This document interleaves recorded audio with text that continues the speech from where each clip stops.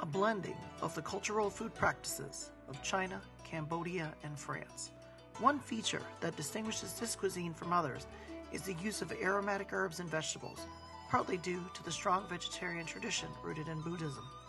While herbs and vegetables are the star of the plate, meat is also included in many dishes.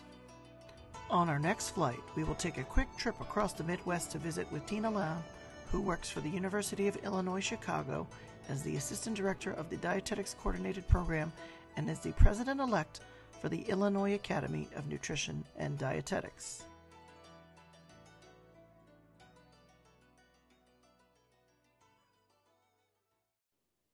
Xin chào. My name is Tina Lam, and I'm a Vietnamese-American registered dietitian based out of Chicago, Illinois. I currently work for University of Illinois Chicago as an assistant director for their coordinated program in dietetics. I was born in Vietnam, but came to the US when I was around 2 years old. My parents always cooked the best Vietnamese food at home, and today I want to share a little bit of that with you as far as my family's food culture and what we grew up eating. So let's start off with some Vietnamese staples such as noodle soup dishes, rice plates, banh mi, congee, and my personal favorite, spring rolls. And when I said congee, it's like a rice soup and we call it chao, but we'll go into that in a little bit more later. Depending on where you are in Vietnam, the dishes can vary a lot in flavor profiles and level of spiciness. I'm sure many people know the more popular Vietnamese noodle dish called pho, also known as beef noodle soup. This can also be made with chicken or seafood or even be made vegetarian. However, there are plenty of other types of noodle soups in Vietnam that are super popular as well, such as bún bò Huế, which is a Huế-style beef noodle soup, which has a deeper, spicier kick to it than pho does. Hủ tiếu, which is a clear pork-based soup, sometimes topped with pork belly and seafood. One of my other favorites is bún riêu, which is a seafood, specifically crab noodle soup that has a kick to it as well. There's also bánh canh, which is a noodle soup that uses rice noodles that are very similar to udon in texture and look, but sometimes it's made with pork and sometimes it's made with seafood. And then different types of bánh canh, some people actually add in a little bit of coconut milk to give it a little bit of creaminess as well, which is delicious either way.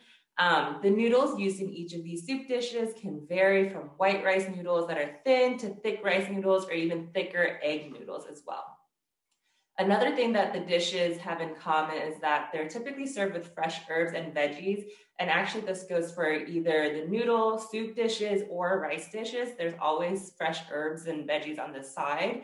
So you'll find a lot of things like cilantro or Thai basil, culantro, bean sprouts. There's so many other ones that I can't remember all the names of it. And especially I know it in Vietnamese, but I don't always know the English translation of it. But tons of herbs and spices, always, green onions to add, garlic, onions, things like that as well. So I talked about some of the noodle soup dishes.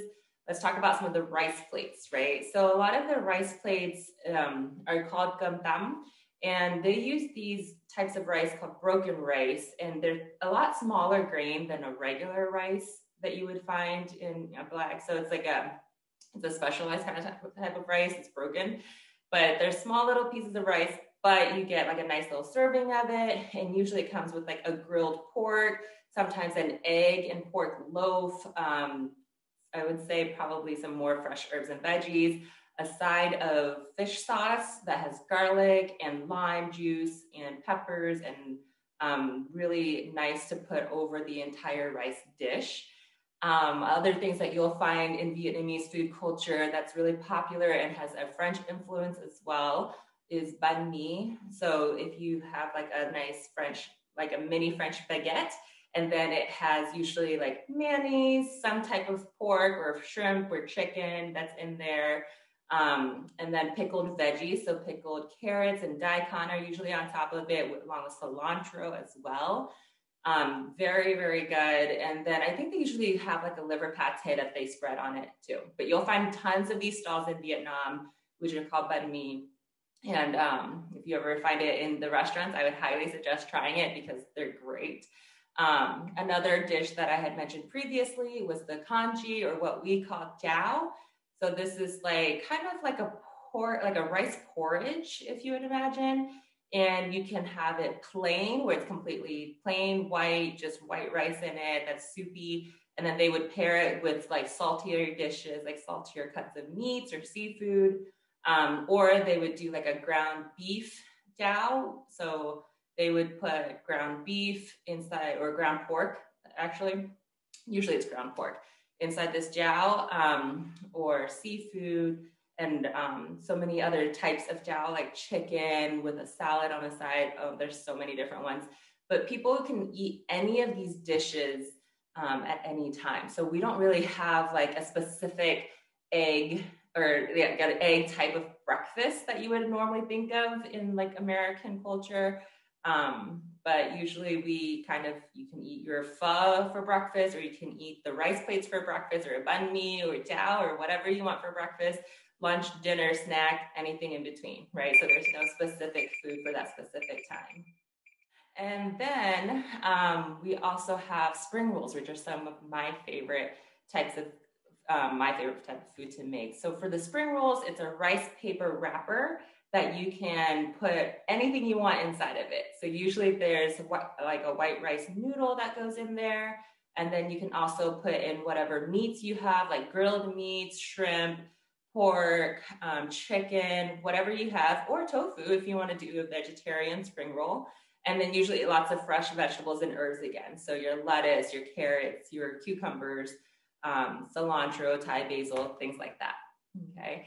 And then those spring rolls usually get paired with some kind of dipping sauce, so nuc jam, or a fish sauce that usually has the fish sauce, lime juice, garlic, peppers, and a little bit of water to dilute it, but any of those would work. Another really great dipping sauce is kind of like a mock peanut sauce. It tastes like a peanut sauce, and some people add peanuts to it and some people don't, but usually it's kind of like a mix of hoisin sauce and coconut milk, like a thick coconut milk, and hoisin sauce, which is really delicious.